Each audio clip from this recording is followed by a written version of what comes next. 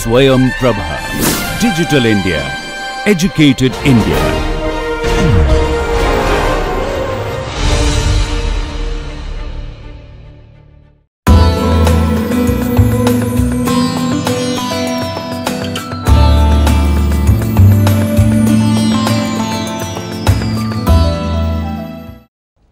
Good morning. So, we were talking about what is a canon. So, Citizen Kane as a canon, as a canonical text. We know when a work of literature, when a work of art becomes part of a canon, it means it adheres to certain principles, certain standards, and canons are formed not arbitrarily, but there is a system, there is a method. And yesterday we were looking at a few books which are canonical anthologies, which are anthologies about canonical texts. And what texts? We are looking at films as texts. So, Citizen Kane as a canon, as a canonical text. Now, Citizen Kane, which was made in 1941, produced by Mercury and RKO. Mercury and RKO, and directed and starring, of course, the great Orson Welles, 1915 to 1985, popularly called the boy wonder of radio and stage. He was a child prodigy.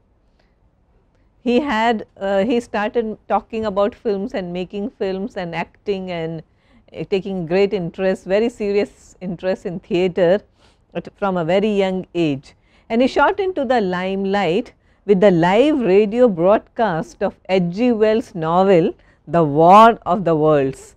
And this was also the time of the war, and he did it so authentically that people started running out of fear. They thought that Martians or some aliens have actually invaded the world. So, the people ran about in terror, and he was so authentic, and his shows became so popular. So, understandably many Hollywood studios got interested in him and started courting him to make films for them. RKO studio was one studio. I mean, do you remember what were the other four big studios? We are talking about the 40s. Studio system, yes, MGM, Paramount, 20th Century Fox, Warner Brothers, yeah. So, RKO studio gave him complete freedom, and it was unheard of during that period. A 25-year-old person who has never had any cinema experience behind him, any experience of making a movie, and he was given total control and total freedom to make the kind of film that he wanted to. He started toying, he was always extremely ambitious. Let us get one thing very clear about Orson Welles. He had a very justifiably high opinion of himself, and he was a prodigy, he was a genius, yes, and he was very much aware of that. Okay. So, he was typical of Welles. He started on a very ambitious project which got aborted because of various factors. Joseph Conrad's Heart of Darkness, later on it was Apocalypse Now, and we also know when we do Coppola, we are going to discuss how many problems did Coppola face while making Apocalypse Now. So, Heart of Darkness is indeed Heart of Darkness, and it was not an easy novel to translate, to adapt.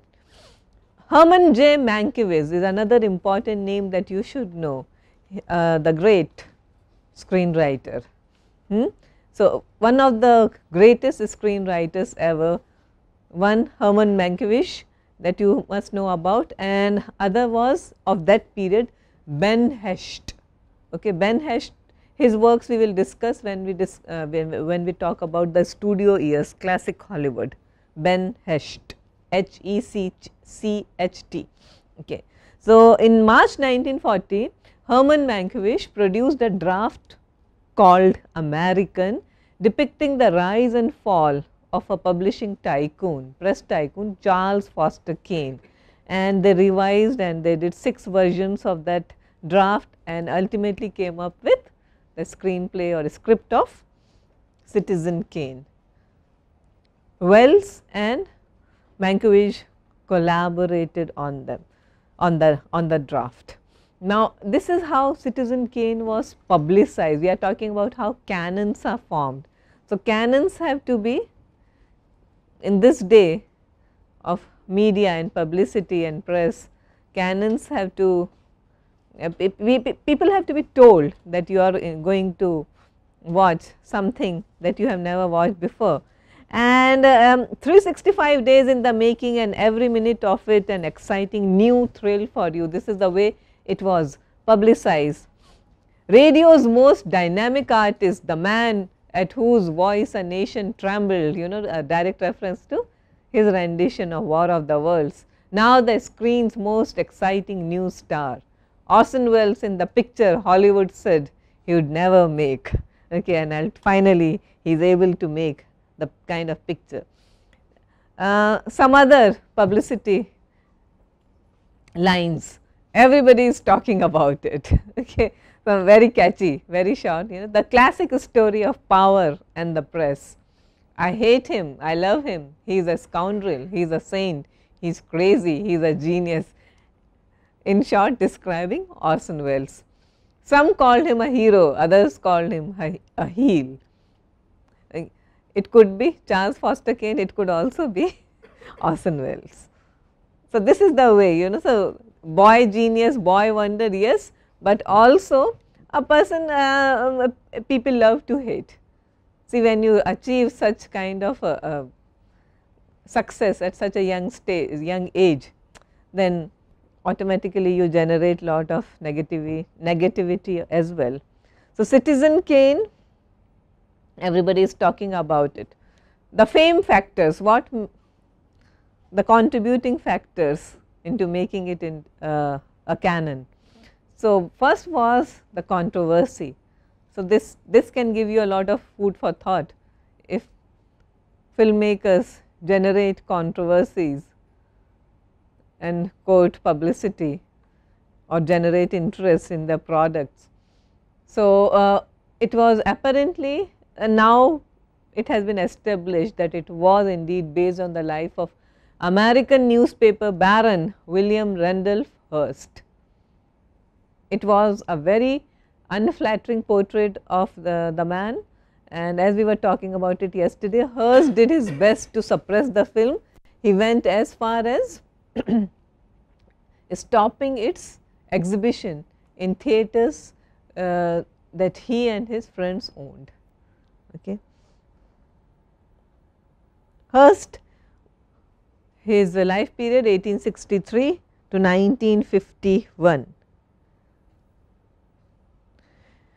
Hearst was inspired by the journalism of Joseph Pulitzer, and he turned the newspaper into a combination of reformist investigative reporting and lurid sensationalism. So, that was Hearst, and that is also Charles Foster Kane in Citizen Kane. Hearst also developed a reputation for employing the best journalists available, including Ambrose Bierce, Stephen Crane. Who was Stephen Crane? Who was Stephen Crane? Okay, that is your homework. Find out. Take down these names. Mark Twain, Richard Harding Davis, and Jack London. You should know what these people are known for. And if they were all on the payroll, more or less, we can't use a word like payroll for Mark Twain, of course, but if these people were willingly contributing for Hearst papers, then it must mean that it must tell you how powerful he must have been. So, Hearst had studied at Harvard and then took over the San Francisco Examiner from his father. He acquired the New York Morning Journal, another paper, and launched the Evening Journal in 1896. So, some of his contributions to journalism is that he sensationalized journalism by the introduction of banner headlines and lavish illustrations. And you could look at his chain of newspapers that and periodicals and magazines, which included Chicago Examiner, Boston American, Cosmopolitan and Harper's Bazaar. So, a range of magazines, and that is what we see Kane doing as well in the movie. So, Hearst has actually built for himself a castle at Saint Simeon, and this is paralleled in the film as Xanadu. Xanadu is of course a borrowed phrase, a borrowed name from Kublai Khan. Good. And Hearst called his palace the ranch, and in the movie Citizen Kane, again there is a reference to the ranch. Do you remember? His second wife Susan, she lives in a place, and that place has been gifted to her as an alimony by Kane, and it is also called ranch, El Rancho. And one interesting facet about his journalism was that he believed not just in investigating or reporting news, but also in creating news, and this is something very interesting, that magazine and newspaper owners not just reporting, but also creating news. Okay, of course, we know what it means and why it is done. So, such was the impact and influence of Hearst that at one stage movie industry got terrified by the negative publicity that Hearst was generating about the film. So, RKO was even offered money to burn the negatives of the film, do not release the picture at all. Cinema theatres, as I was already telling you, were asked not to exhibit the film, and after the release it achieved limited distribution because it was, and this is important, boycotted by territories owned by the big 5 studios. See, studio control is extremely important, and the biggest big 5 studios were of course MGM, Fox, Paramount and Warner Brothers. So, RKO was alienated in this battle, because all the distributing territories were owned by studios, and the other 4 studios decided to boycott the film. So, definitely it must have, we are talking about those days when television was not such an important force. Okay, so parallels between Hearst and Wells, both considered child geniuses.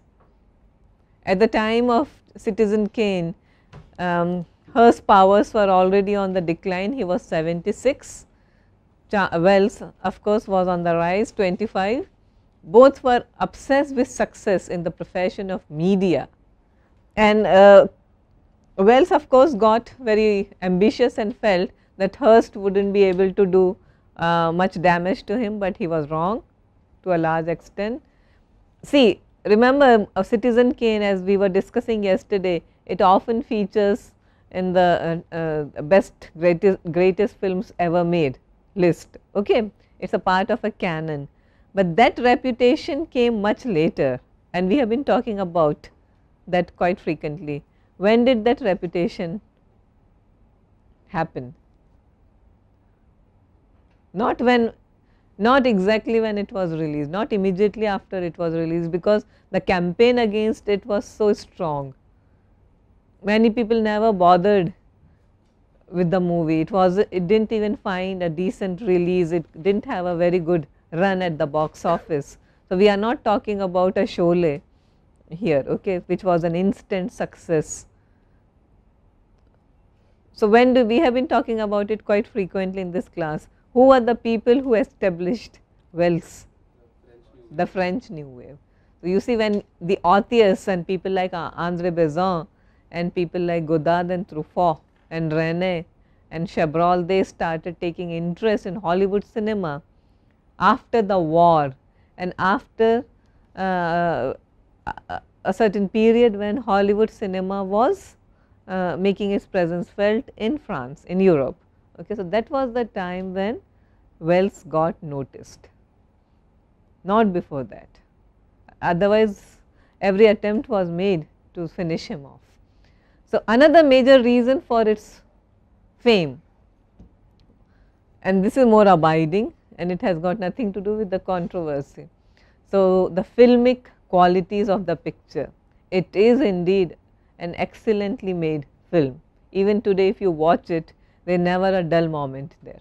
Yeah, it is extremely fast paced, very well directed, and has some great performances.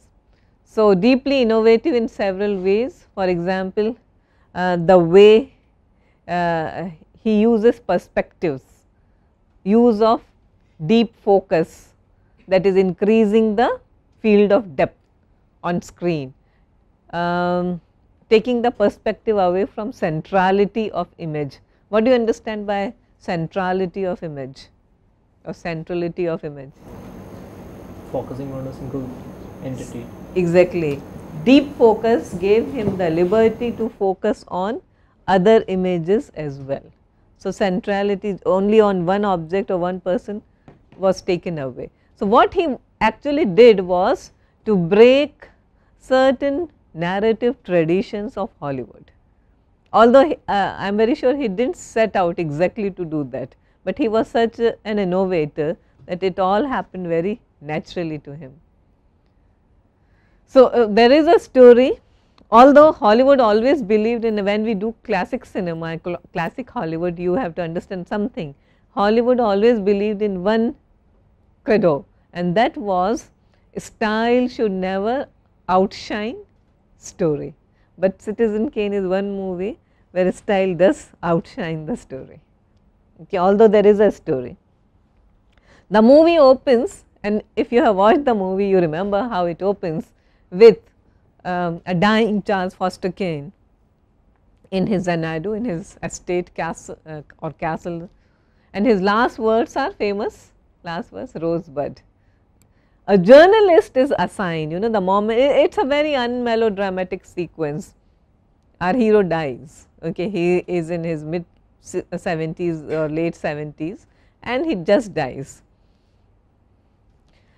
So, a journalist is assigned to investigate the meaning of his dying word, and who are the people who have heard the dying words?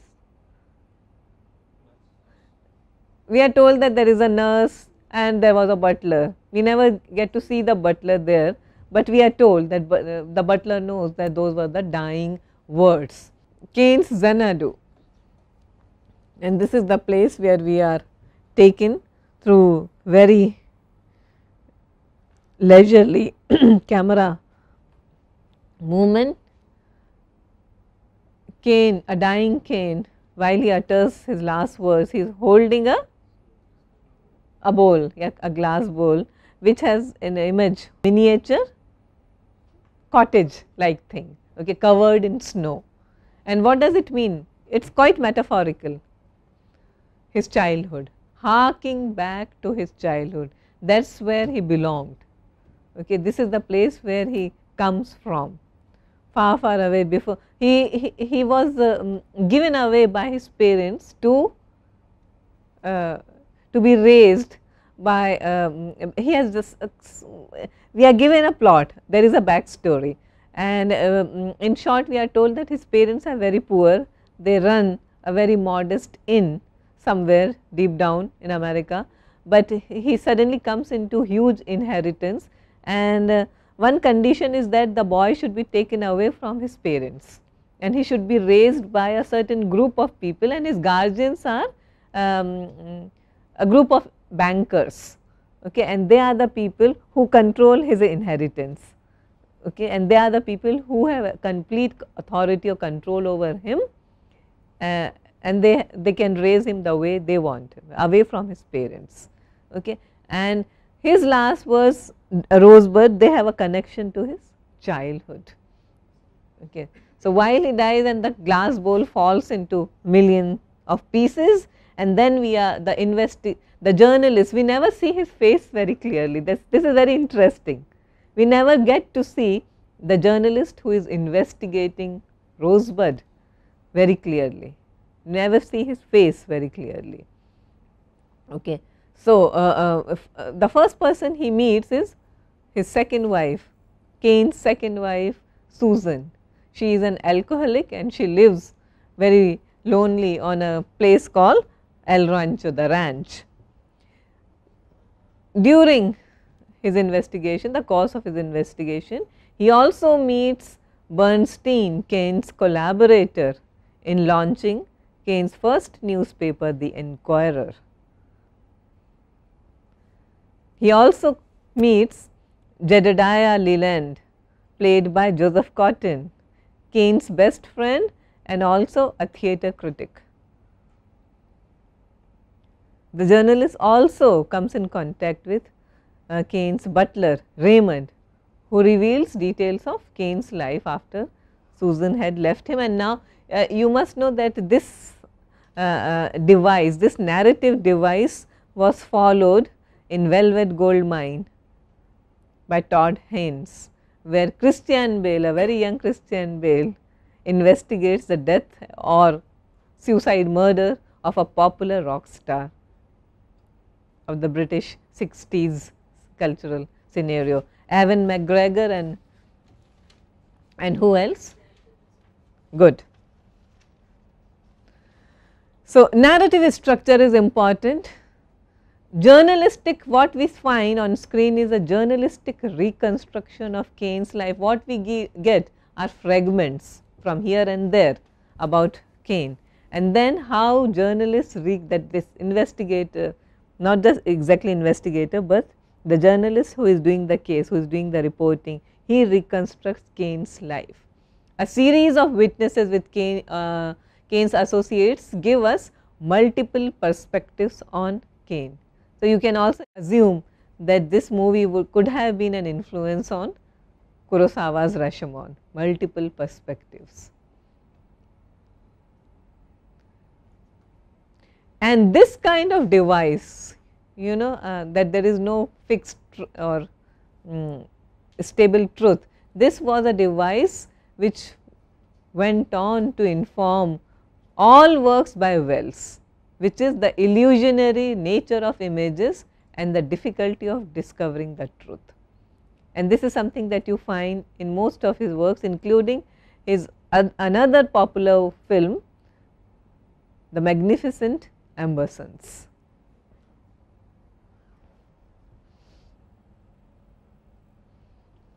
So, we get to know about his childhood loss, the time when he was taken away from his mother, and you can perhaps see a child playing in the background, very clearly depicted. Okay, so he is an entity on which you are focused. So, taking the focus away from the centrality of image, that is what I was talking about, using deep focus treatment, right. And you can also see the child through the window playing in the snow. So, those happy childhood days, and that is what he remembers when he looks at that glass or crystal bowl at the end of his life. He establishes the Enquirer, and look at the image of Orson Welles. What kind of an image is this?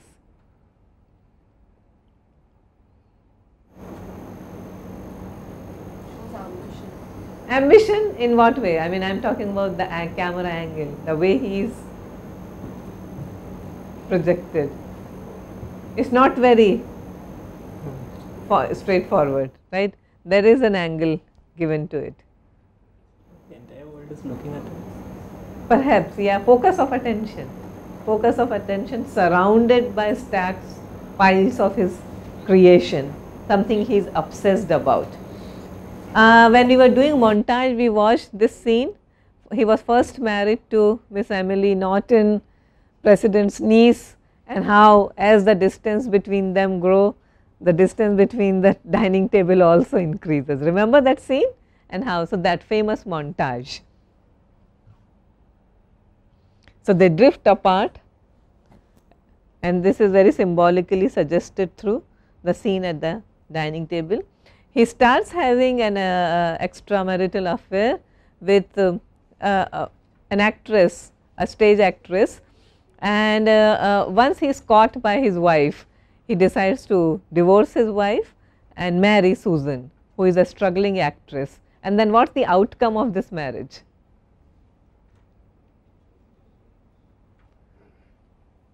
Who remembers the movie? Well, you know, he is an ambitious man. So, he does not like his wife to remain a nobody. He was once married to the niece of the president, and he does not want his second wife to be a little Miss Nobody. So, he encourages her plans or her ambitions of becoming a grand or great opera singer, and even builds an opera house for her. But the irony is, the tragedy is that she does not live up to the expectations. She just does not have it in her. Okay. The marriage crumbles because of his ambitions for her. She is not that ambitious, but she is forced to be ambitious, and then his gradual but consistent disappointment in her, and the marriage crumbles. She turns into an alcoholic and ends up lonely in the place called El Rancho. We are also told about Cain's political ambitions and political career, and this image, a famous image from Citizen Kane, it tells you a lot about the man's megalomania. Okay. His own image looming large in the background while he points towards it.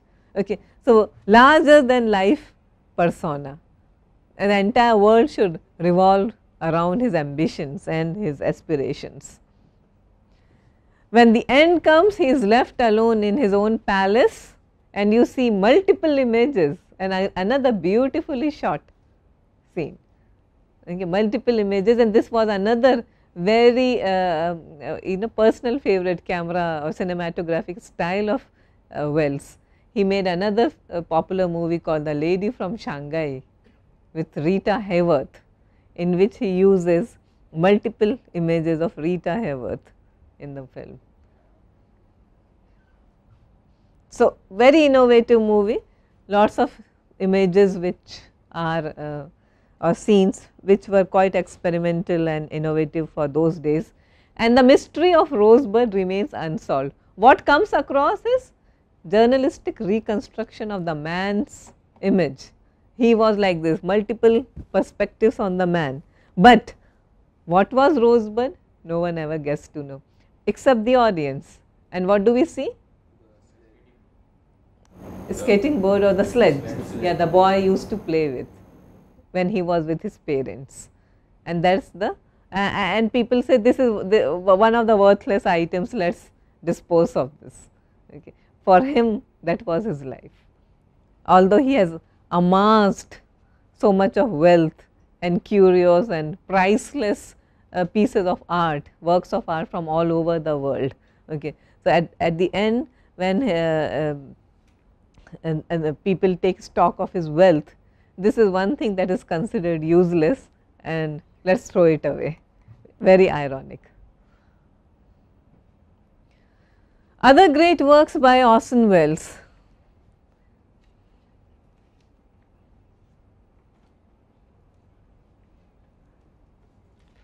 The Magnificent Ambersons.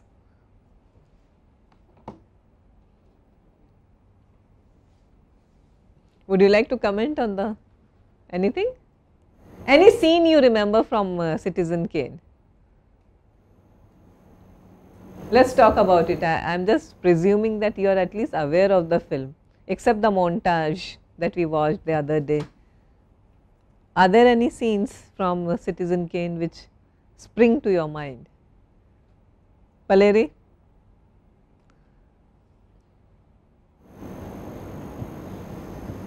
Ranjit? In the beginning, when they are describing the splendors of Xanadu, they show that it even has a mini zoo and all sorts of animals in it. A gondola, golf course, all sorts of things are there.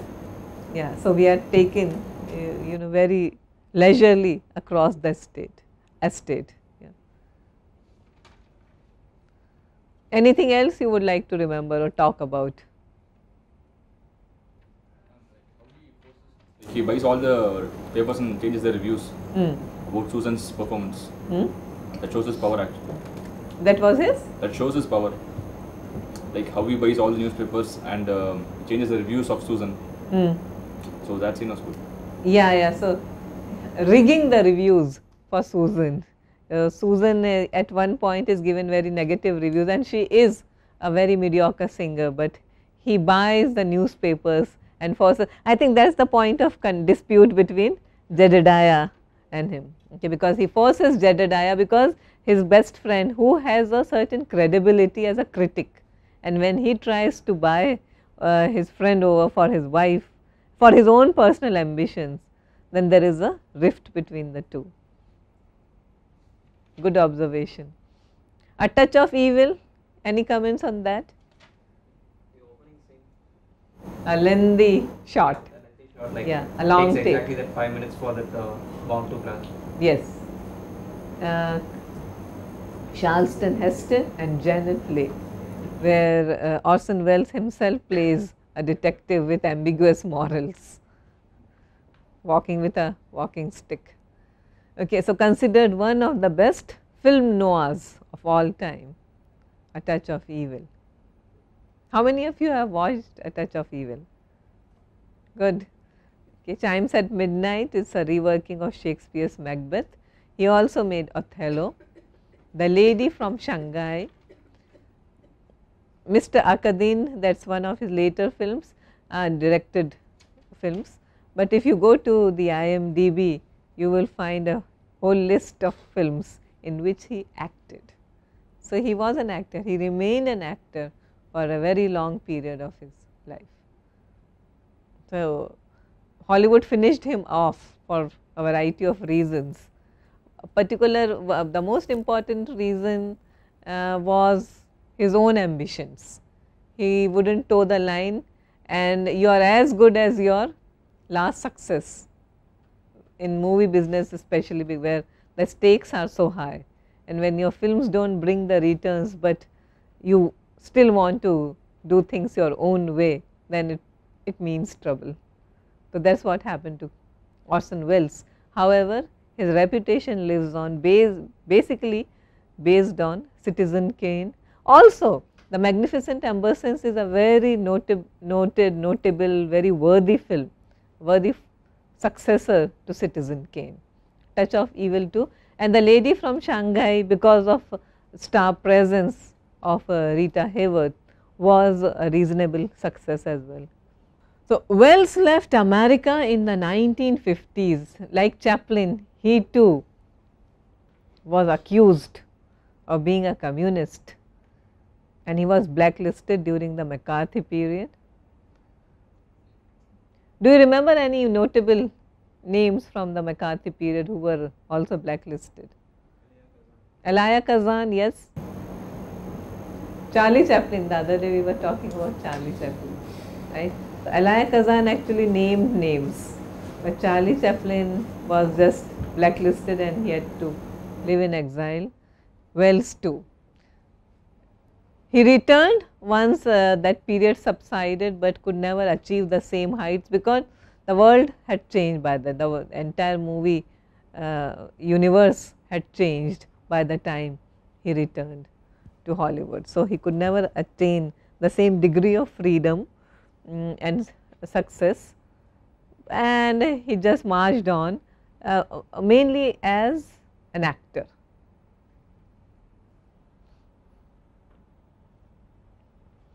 His legacy, what are the things we remember him for? So, these are his contributions. First, the use of deep focus and a very innovative use of montage. I may not be perhaps be able to do Battleship Potemkin with you, but in Battleship Potemkin we have one of the earliest examples of brilliantly done montage. Which is that scene? Odessa Step. How many of you do not know? I get lot of answers here. Are there people who do not know about, do not know? Okay, what happens is that I think I referred to it once during one of the earlier classes, when there is a massacre of the innocent people by the Tsar's soldiers, okay, and all the entire sequence takes place on these great huge Odessa steps, And we were also talking about intertextuality, intertextual reference. So, this scene was beautifully alluded in which great movie? Not too old. I was watching that scene this morning on YouTube. It's very fresh in my mind. It's a homage to Einstein.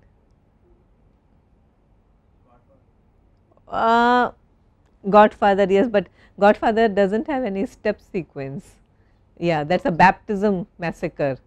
Remember, while Sophie Coppola is getting baptized, Sophie Coppola is actually the baby who gets baptized. Great montage, but not the one I am talking about. It's a direct reference, massacre taking place on steps.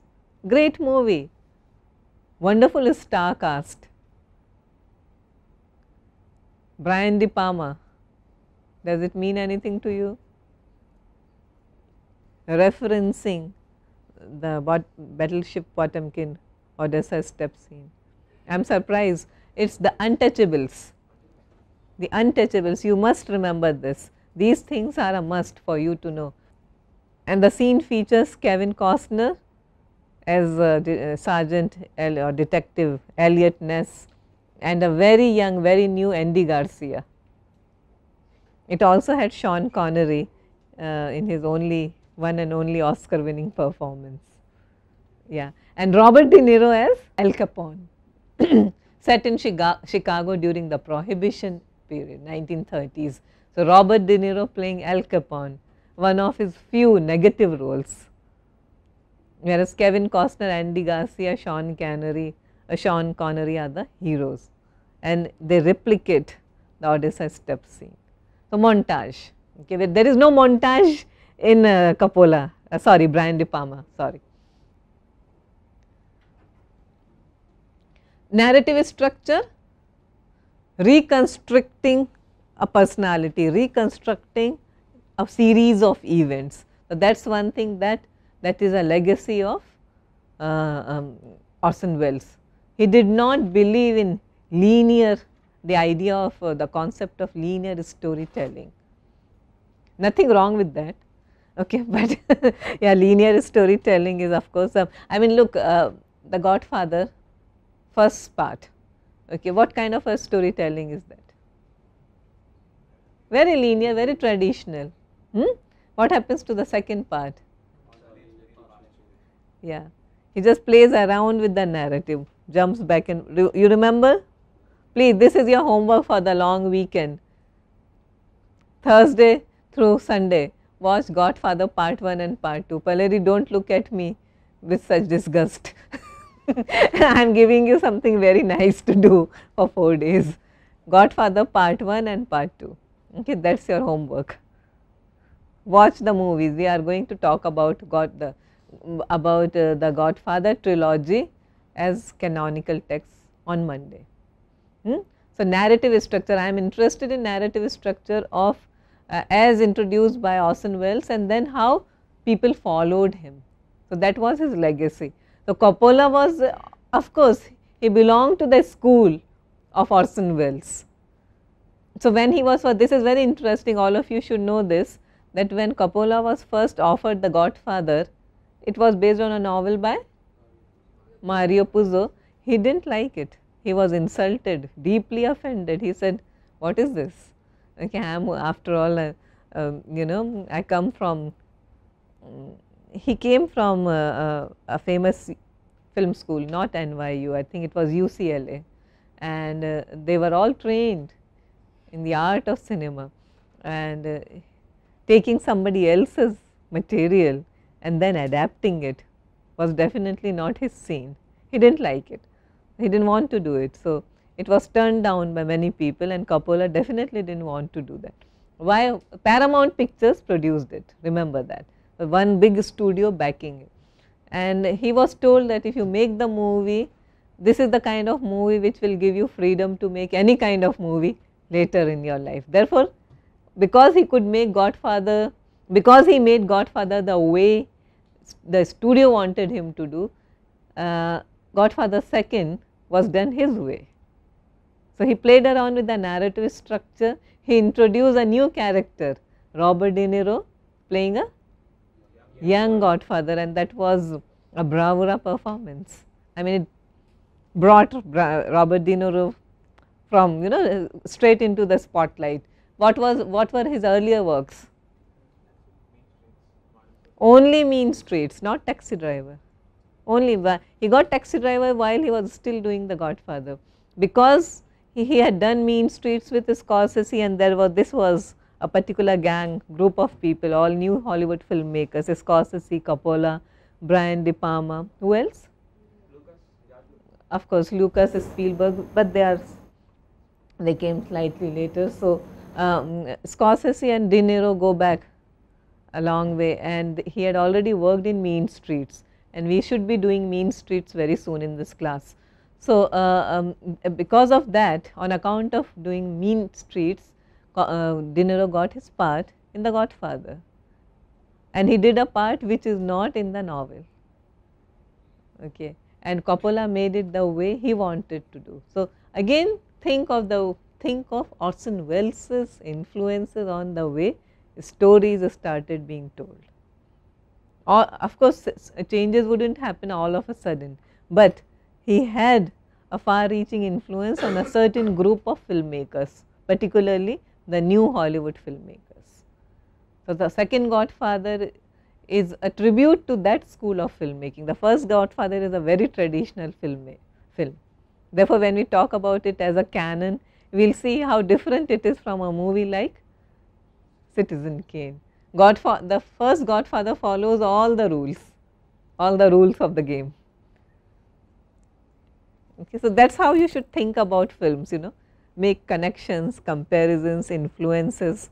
Do not watch movies in a vacuum. So, the other day someone was talking about Mani Ratnam's, yes, I was discussing it with my family and they agree with you, all those people who have watched the movie. Can you compare it with Mani's other works? Is there any point, a thread that runs? I can't recollect. No? I don't. The good and bad are very well distinguished in his last two films, Ravanan and... Do you agree? Shweta, you seem to be a fan. So.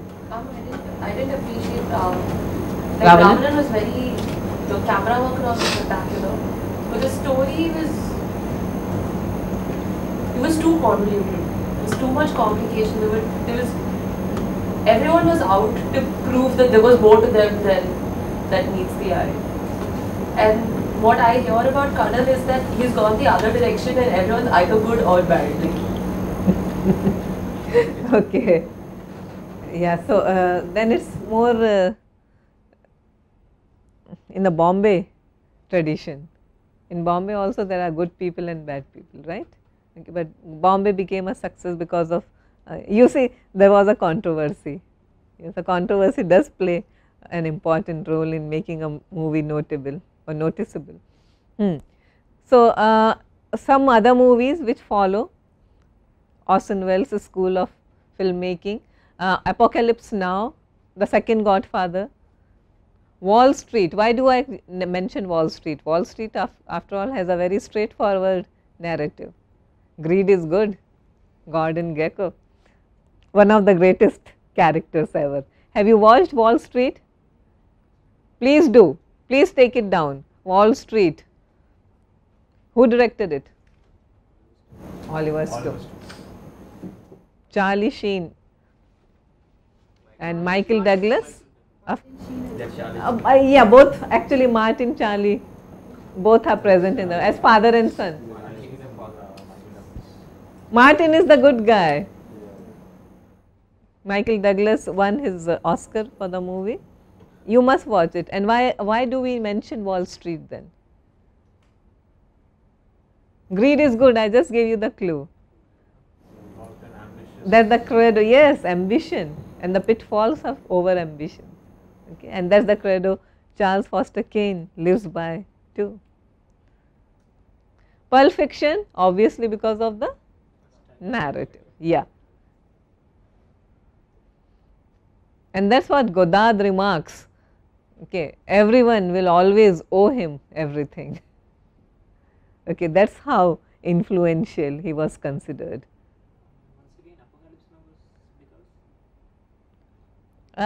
Again, megalomania of the central character, who we see much later in the movie. Yeah, innovations, montage, use of sound. What was so smart about Citizen Kane's sound? There are lots of overlapping sounds.